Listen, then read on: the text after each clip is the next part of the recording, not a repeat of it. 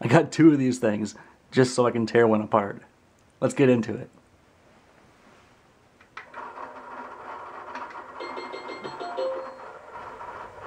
I was wondering how I was going to decide which one to tear apart, but the choice became pretty obvious once I opened up my second one.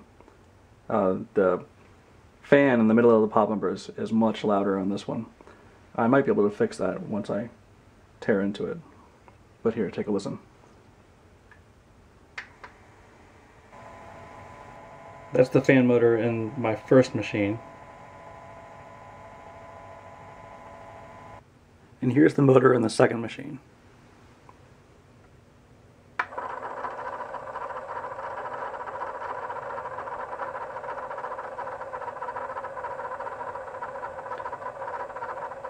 Sounds like it might need to be adjusted or lubricated. So I think I'll tear that second machine apart, and while I'm in there, see if I can fix that. There are a few different reasons that I want to open this machine up. First off, the ball likes to get stuck in this scoop up here, and you have to hit the left flipper pretty hard to get it out sometimes. I bet if I could open it up and get to the playfield, I could probably fix that. Second, once I started looking into how the bonus works, I was kind of disillusioned by it. It's just 2% of your score, and these lights on the playfield don't really mean anything. They just increment with time. And the indications on the playfield of advanced bonus here, here, and here don't really advance the bonus at all. So I started thinking, I wonder how easy it would be to replace the microcontroller inside of this with an Arduino or a Teensy and come up with my own rule set. And then last, I just like taking pinball machines apart. And I think it'd be pretty cool to take this one apart and see how it works.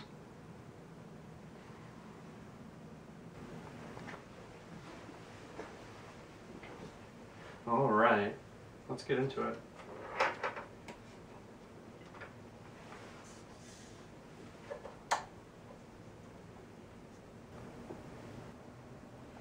These metal legs come off with 4 screws apiece.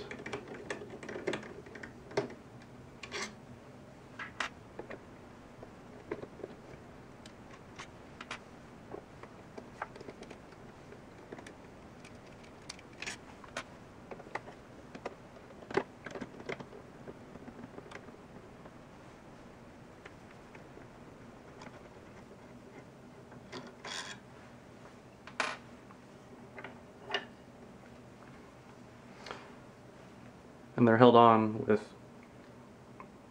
these, with 4 nuts apiece.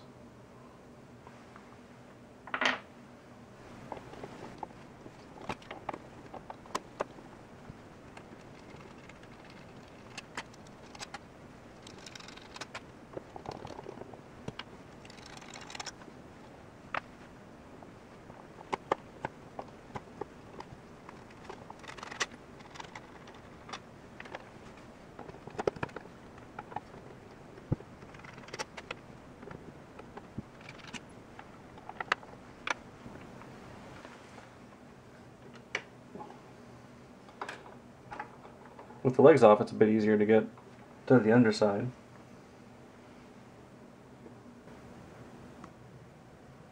Underneath you can see the battery compartment, the power switch, and all the screws that hold everything together. I'm guessing that these 4 screws hold the entire playfield mechanism to the wood, and maybe those 2 screws there are holding the head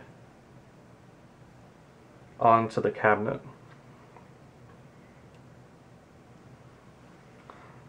Let's see, let's take the batteries out first and make sure there aren't any screws inside the battery compartment.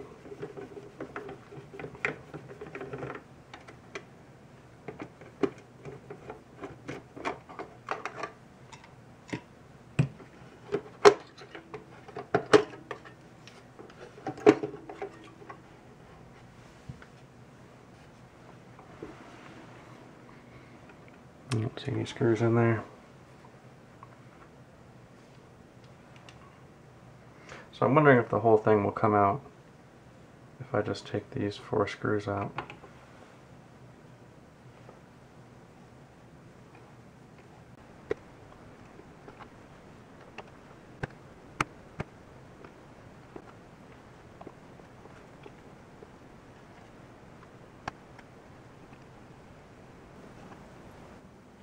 Feels like this whole cabinet might lift right off.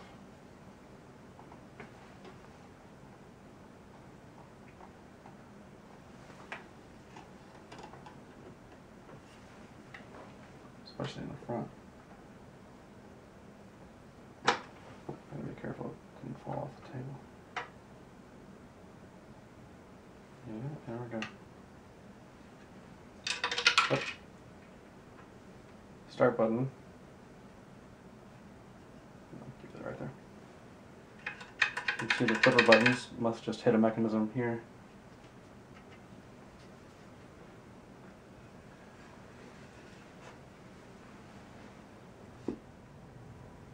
I'd like to remove the head so I don't have it hanging off the side of my desk like this, but I'm not exactly sure how it's going to come off.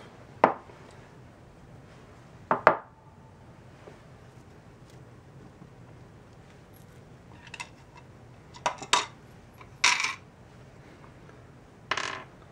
think I'll try these two screws here.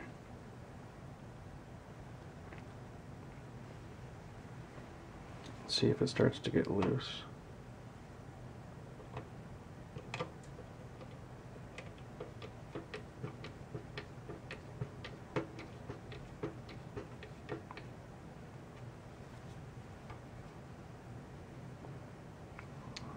Nothing yet. There's also two more screws here.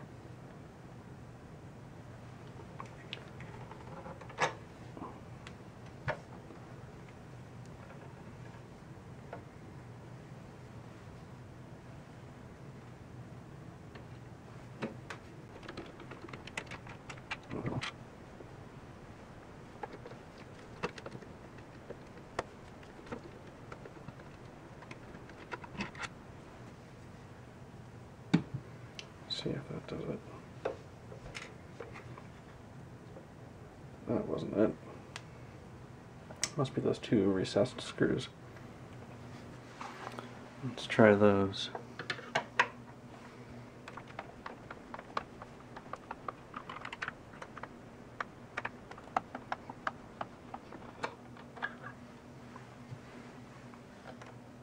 Aha, there we go. Let's see what we have here.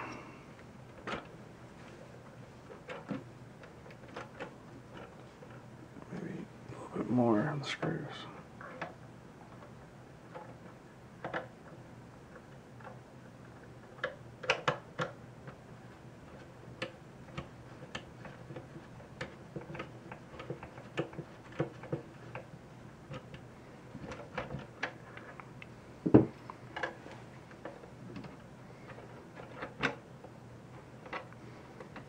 Alright.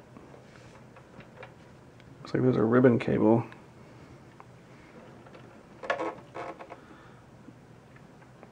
And maybe I need to pull those screws out some more.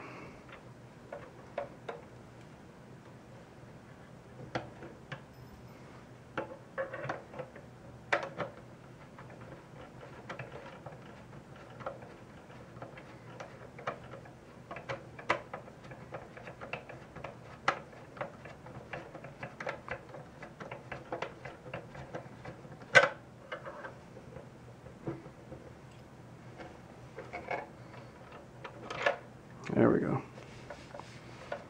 Alright, we'll have to figure out where that ribbon cable goes and how to detach it. It looks like this cover here that was held on by the two screws that were holding the head might just slide right out.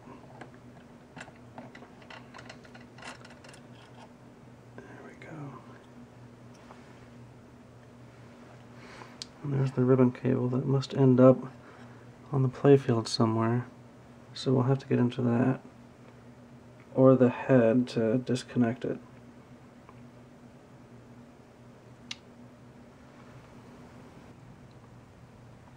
It looks like there's some more slack in this cable in the head. Is that a connector? Oh, it'd be nice if that were a connector. It is. Oh, lots of slack too. Okay, great. Alright, let's lay this down. And see about getting that detached.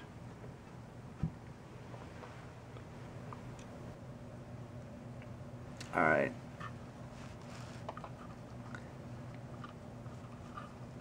Looks like it just might pull apart, and I have to remember that probably pin 1 is marked as red on both sides. Let's just see if this comes apart like this. I might have to look at the other side of this connector and see how it comes apart. Okay, I think I finally got it now. Kind of have to pry at the edges a bit to release the locking tabs while pulling it apart. It was harder than I expected. There we go. Okay. Head separated from Playfield. Alright, let's get into the head.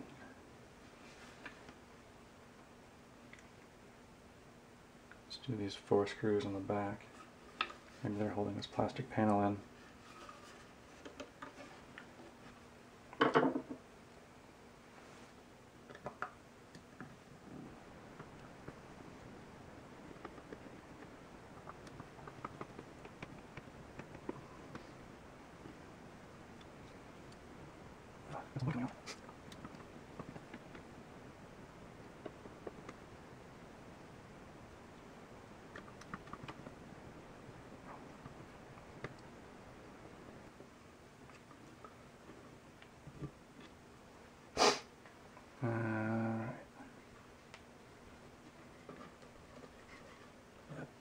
Panel came off. Feed this through.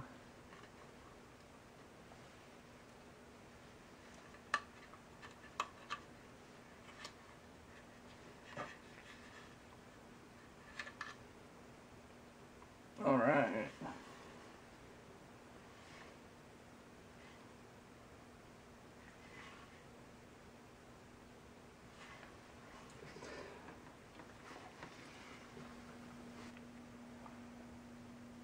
So here's a closer look at the back of the, I guess I'll call it a translite. Looks like we've got probably 3 LEDs mounted on little PCBs and a PCB controlling the score displays and those LEDs. Let's see how close I can get in here.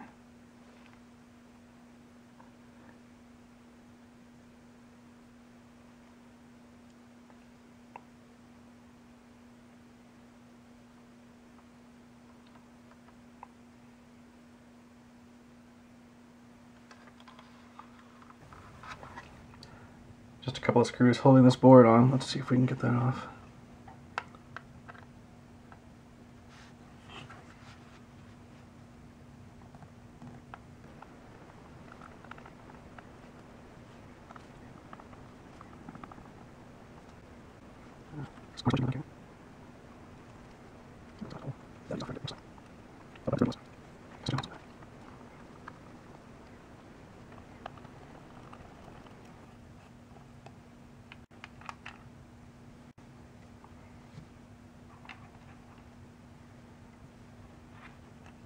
Alright, there we go. Yep.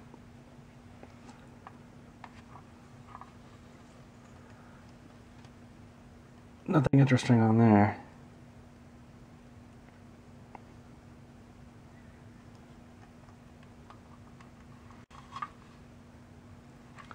Oh. There's a part number.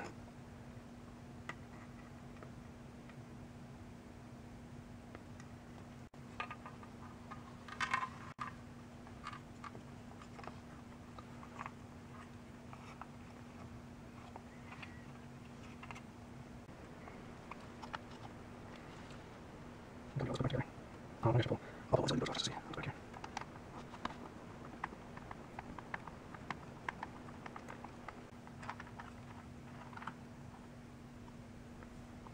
Yep.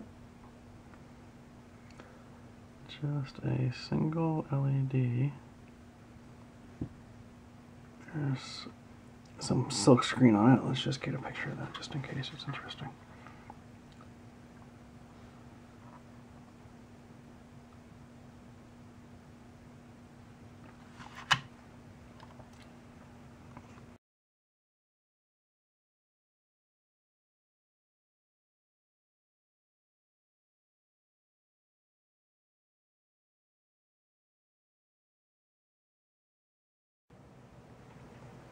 So I've been taking a look at this Nuvoton N55P chip on the Backbox board. It looks like it's mainly an LED controller, or at least that's what it's used for here. It's got an SPI interface that I'm guessing a board in the cabinet on the Playfield is using to communicate to this chip in the Backbox. And I'm thinking, originally I was thinking it was only controlling the score displays and the 3 LEDs in the Backbox, but I think it's probably doing more than that.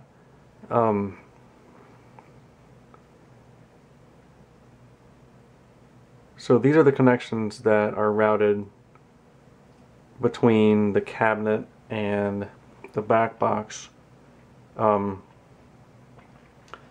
You've got, so it's these connections here through this ribbon cable. So we've got first off this BP07. I think it's probably mislabeled. It probably should be BPC7. It's one of these pins here. It's actually not populated. This jumper isn't populated. So that first pin isn't doing anything. But the next one, VCC, I'm guessing is power from the Playfield to the Backbox. Then CSB is chip select for that N55P chip. So when that signal is low, it enables the N55P to receive data from the Playfield controller. The next one, SCK, is the SPI clock for communications from the Playfield controller. And then MOSI is data from the Playfield controller to the N55P. So I haven't opened up the Playfield yet, but there's some kind of microcontroller there that's sending data to this chip in the Backbox, and it does it using the CSB clock and MOSI pins, SPI pins. The next one, BPC6, is one of the I/O pins on this Nuvoton chip, and it's routed to the Playfield controller.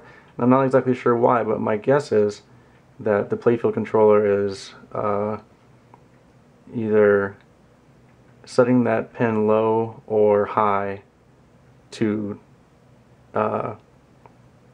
turn on the behavior of this N55P chip. So the Backbox is normally dark even when the power is turned on until you hit that start button on the front. So I'm guessing when you hit the start button, the microcontroller tells this chip to turn on, and then it starts controlling all the LEDs, which turns the score displays on and turns all the LEDs on in the Backbox and the Playfield. So that's my guess what that BPC6 pin is doing. It's kind of being used as an input to this chip. Next is the ground for the Backbox connection. And then there's a series of 6 LEDs, LED P, Q, R, S, G, and K.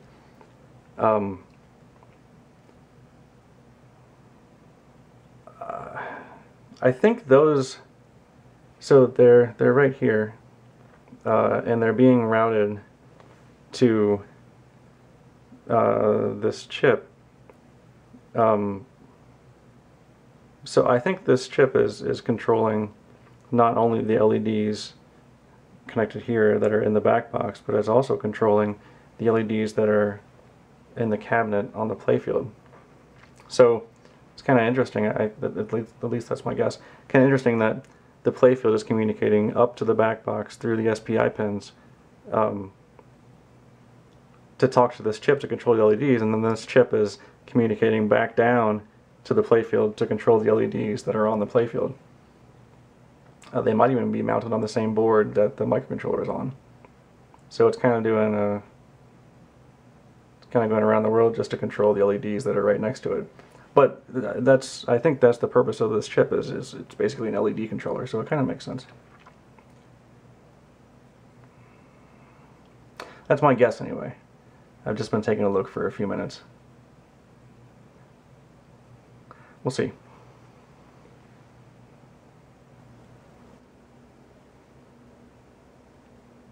So there's 3 LEDs on the back box, these small boards here, and I noticed something while tracing the connections.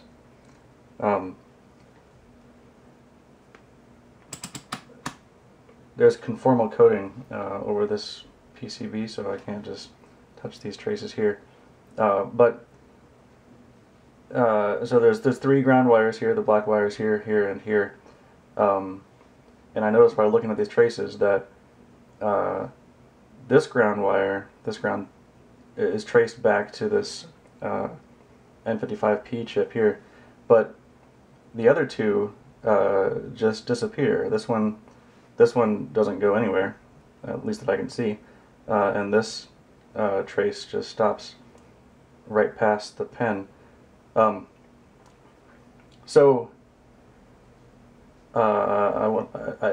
other side of this board doesn't have any traces on it, and I doubt that it's dual layer. So the only thing I could think is that these 2 ground traces that just disappear are connected to the ground plane around the outside of the board. So to test that, I can connect in continuity mode. I can connect my black lead to the ground pin. Again, this is conformal coated, so I can't just touch it here. But 1, 2, 3, 4, 5, 6. So down here, 1, 2, 3, 4, 5, 6. And then I can just barely touch these wires. So that LED's ground is directly connected to ground, and then this one is too, but this one up here, so those ground traces there and there that just disappear are connected to the ground plane, probably on the right side of this header here. This one, I don't get any continuity, and I can grab the solder ball on the bottom too, and I don't get any continuity there. And that makes sense, because if I trace that pin all the way back, it goes right to this controller. So it's interesting that these 2 LEDs are wired one way and this one is wired differently. I wonder if I'll have to go back and watch the gameplay footage, but I wonder if these 2 are always on and this one is a controlled LED, so the ground is being controlled by this controller, whereas these grounds are maybe just always grounded to the batteries in the cabinet. It's just interesting.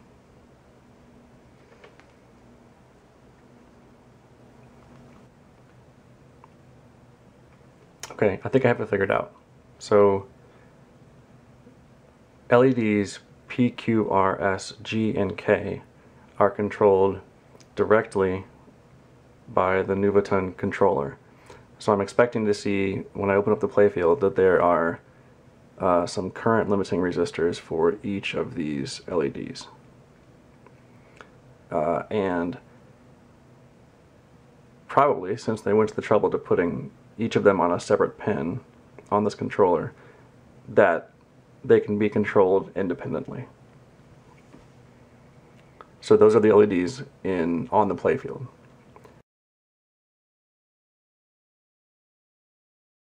Now for the LEDs in the back box, there are 3 of them. I've called them X, Y, and Z because they aren't labeled on the circuit board. X, LED X, looks like it's controlled independently. So we've got power coming from VCC from the batteries, going through a 0 ohm resistor. There's no connection to this transistor here, it just goes underneath it. Current is limited by R2, which is 184 ohms. I measured that with a multimeter. It goes out to the LED daughter board, and then power is grounded through the Nuvoton controller. So it looks like LED X can be controlled independently. That LED is right here, I think. Nope, over here. So we might be able to see a gameplay footage that this LED flashes independently of these 2.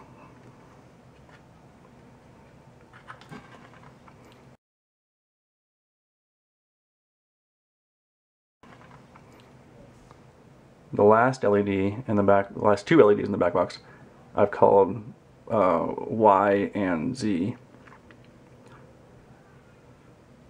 are wired differently. So they go through this PNP transistor Q2, and it looks like they're both controlled simultaneously by the Nuvoton controller. So we should see those 2 lower LEDs on either side of the translate always being on or off together.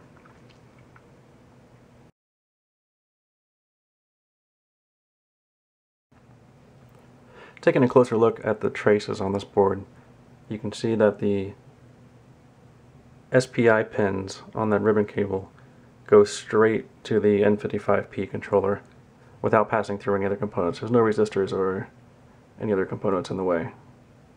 Straight connection from the playfield to the Backbox controller. Same thing with the pin labeled BP6. It takes a straight path from the ribbon cable to the controller. I'm still thinking this is a wake-up pin. There's a mention of a wake-up pin in the datasheet for that N55P chip, and I bet that they've assigned that to pin BPC6. So when you hit the start button, it wakes the controller up and enables its behavior.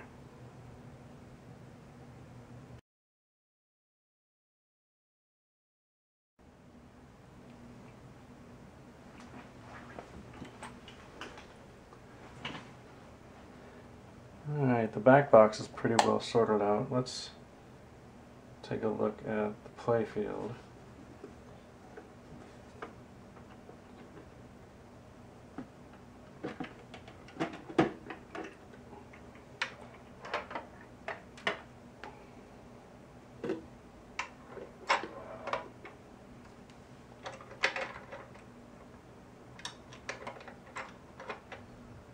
Alright.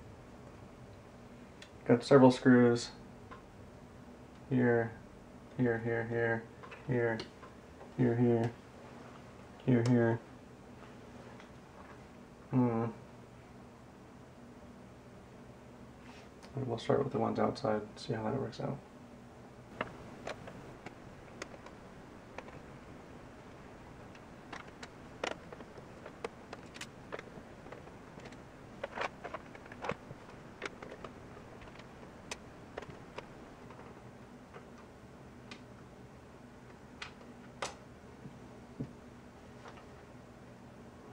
seems to loosen things up a bit. Yep, that was it.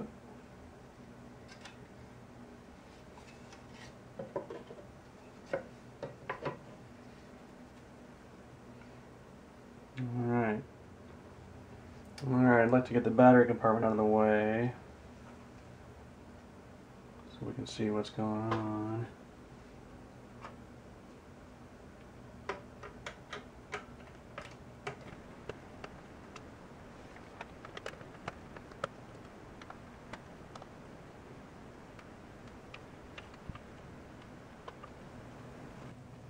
With the battery compartment off, we get a much better view of what's going on. Looks like through this connector we've got speaker, the power and volume switch, and power and ground from the batteries.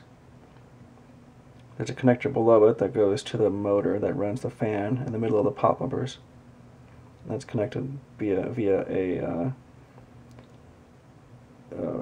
rubber belt to the actual fan. You can see the flippers are just mechanical, and this is interesting. This bar here, when you push this flipper, it mechanically lifts the bar. There's a fulcrum here, and it tries to push the ball up through the out of the little scoop. Doesn't do a very good job though. So I probably want to take this off and maybe put a little piece of felt on top of there to raise it up a little bit, maybe push the ball out harder. There's the ribbon cable connector, and just like in the Backbox, this BPC7 pin, if you trace it, I think it goes to a jumper that's not populated. Must have been some feature or some diagnostic connection that they didn't go through with in the final product. You can see the start button goes to a little connector. There's a connector over here, and I'm not sure where that goes. I'll have to pull the board out and look at the other side. And then most importantly, there's a large daughter board here where the controller for everything is, and it's covered up by some annoying epoxy, so I can't see what it is, but the pins are labeled, so we should get a better look at that.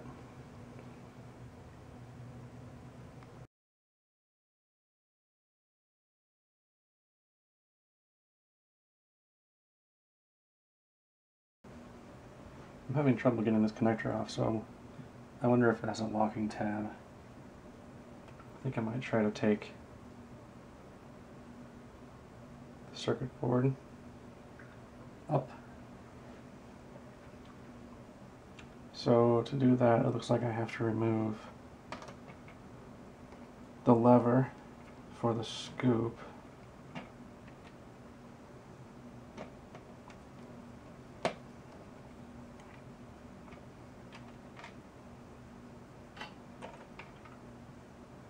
There's that.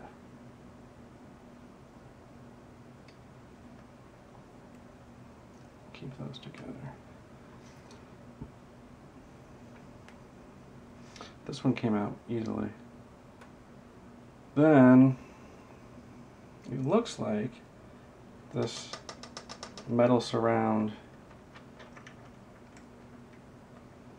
might just lift out.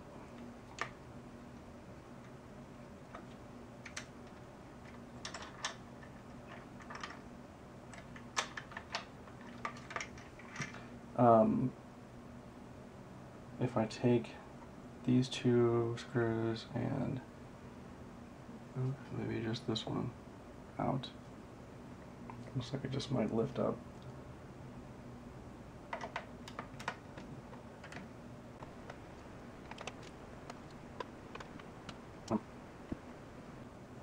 We'll have have to lift it around the battery cover.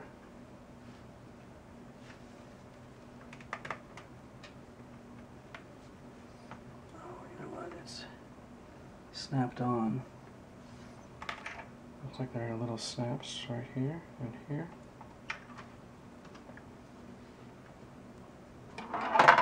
And also right there. And then 3 in the back.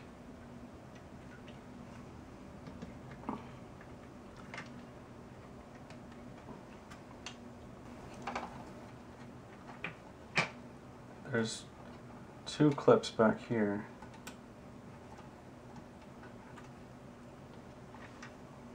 Right there and right there, and I was able to push those in with my finger. And when I did, the Playfield glass, the plastic, started coming out.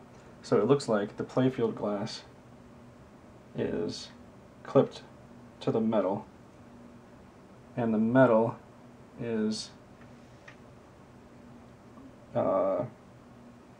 sandwiching the PCB, the Playfield, and the glass together. So now that I've got these 2 tabs out, there's one over here.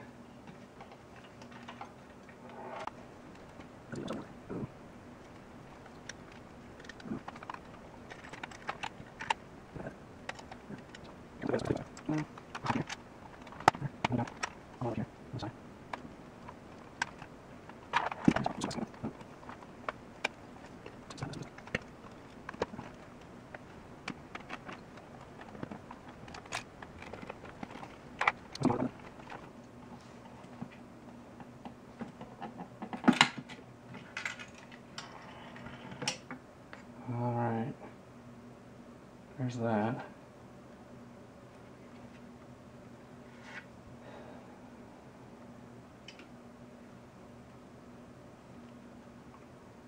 Looks like this was going over the top of the opto. And this was going over the top of that opto like these are right here. Get the ball out, but that's somewhere safe. It's a pretty heavy metal ball.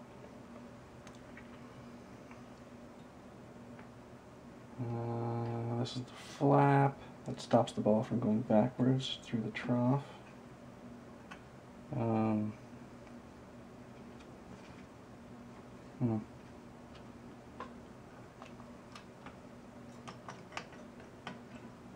can get the plunger out now.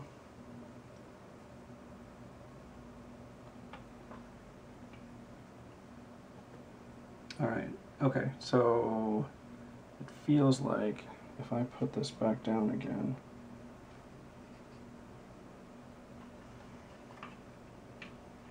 the playfield might just come, or the metal surround might come right off.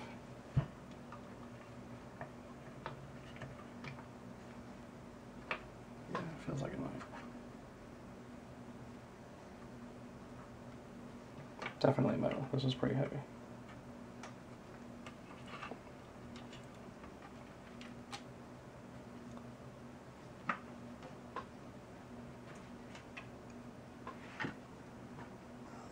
Holding it up.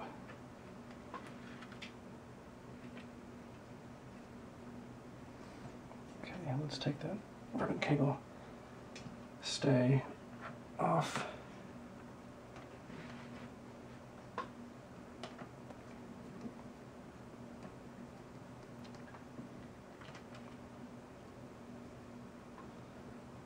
So the same screws that were used in the other stay over there for the lever. Keep those with that.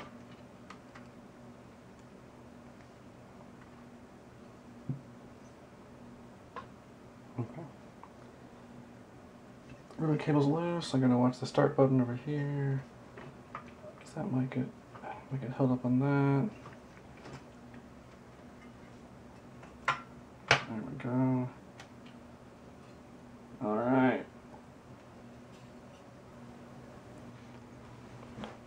I'd like to remove this PCB, the main PCB. I think to do that, I'm going to have to detach this belt and also take the flippers off because they cross over this part of the PCB. Also have to detach the start button.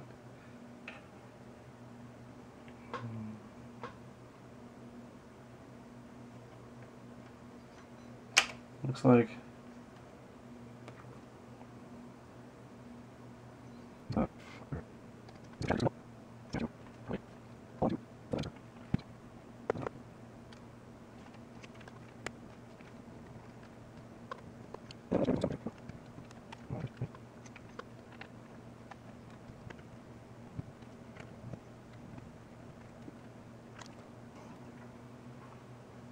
Alright, it looks like the PCB should be clear to come out.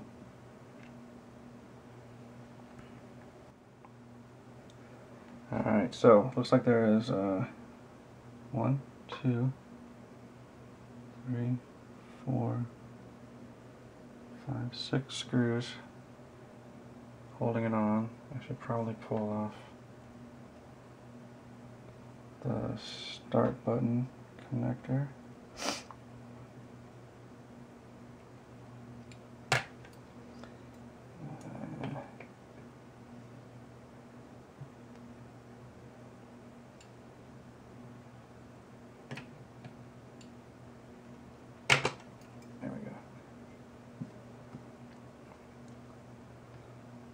Just pull the switch out, but oh well.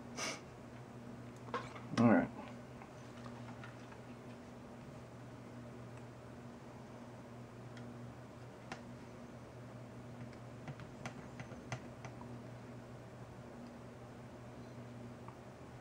I'm wondering, there's the LEDs poke through the playfield, and the optical sensors also poke through. So hopefully everything just lifts out.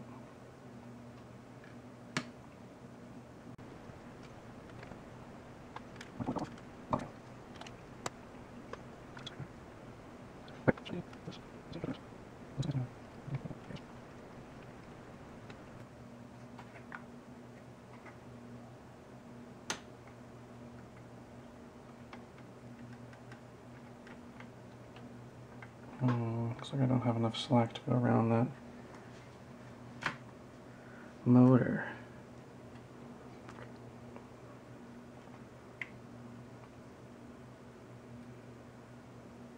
And also these connectors are going to have to come off. So all those cables that I was wondering what those are, those go to the electrical contacts that are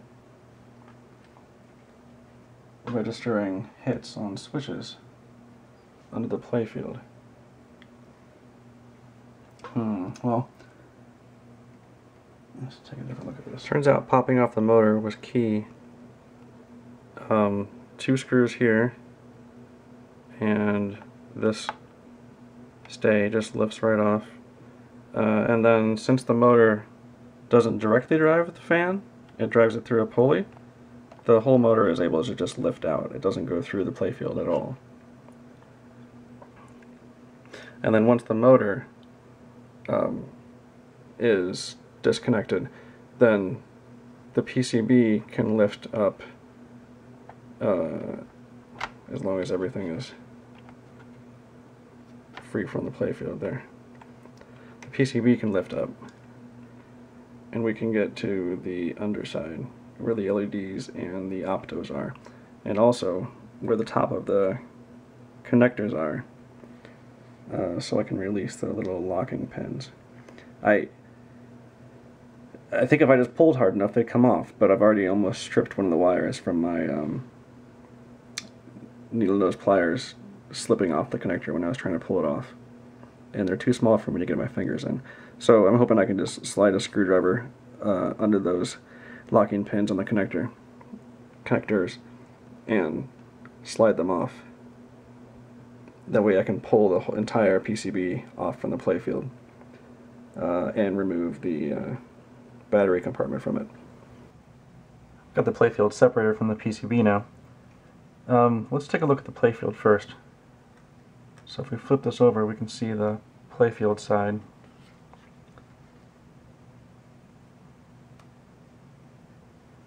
you can see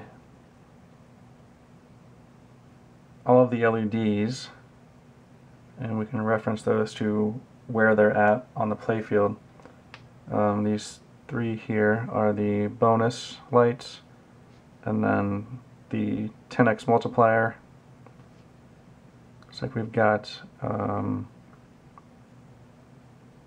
LEDs on the slings, LEDs on these obstacles here, LEDs behind the stand-ups, and then one each on the 3 pop bumpers.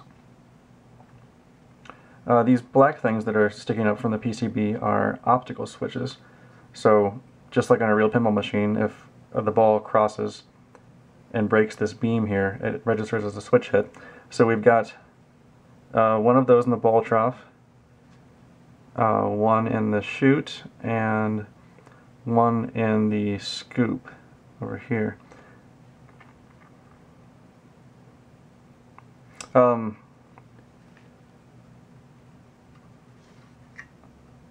Let's look at the targets on the playfield.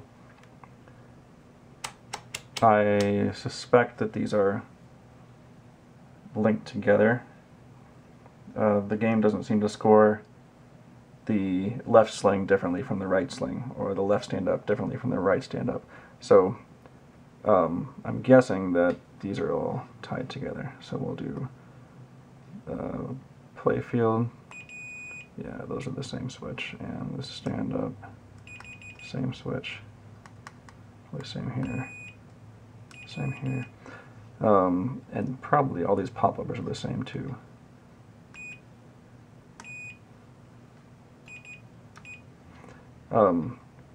But they are distinct from, the pops are distinct from the stand-ups. Oh, the ground's the same. All of them? That's interesting.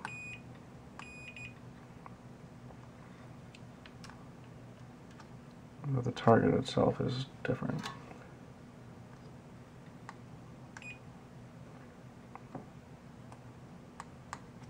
So we've got 1, 2, 3 distinct optical switches. The slings, the stand-ups, and the pops.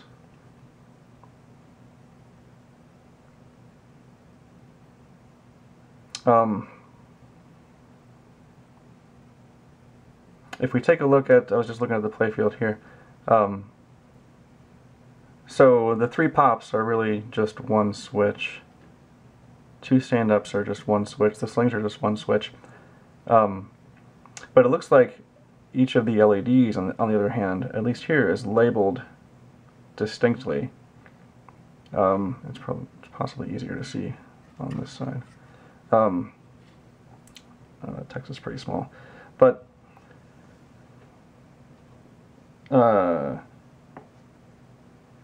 LED PONSGFEWQRLK.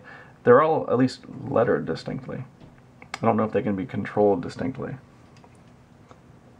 but they're separated on the PCB. I was taking a look at the playfield kind of mechanically instead of electrically. On this particular playfield, the ball, as it went up the chute, tended to get stuck right in this area.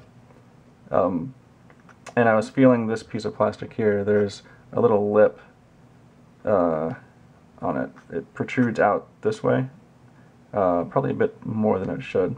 I bet if I were to file this down, so as the ball went past here, it had more space right at this lip, I bet it wouldn't get caught as frequently. And I had thought, as soon as I started playing this game, I had wished that the scoop ejected better. My first instinct was to file away the plastic on the playfield.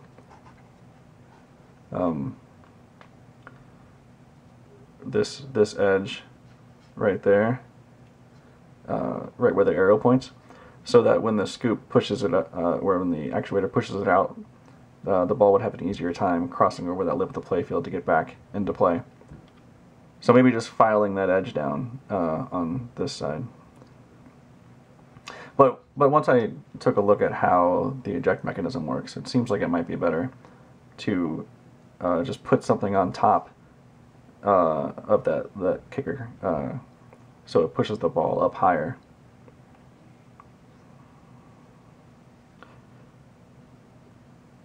But I think it's good to be able to get this apart so that we can address that eject mechanism and file this down, make the ball go up the chute better. It's really, when I feel it, it's really actually probably wouldn't show up in the picture, but it's a significant lip sticking out this direction from the edge of this plastic. It'd be better if it were filed down.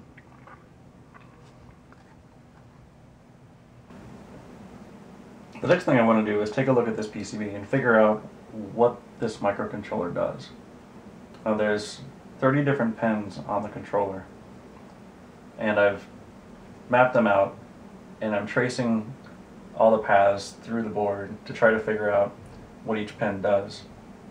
But sometimes the traces are obscured by the board because it's on a daughter board, like a second layer over the main PCB. So I end up having to trace connections through between components to figure out where each pin actually leads. It's going to take some time. I'm going to keep going on it, and I'll see you in the next video.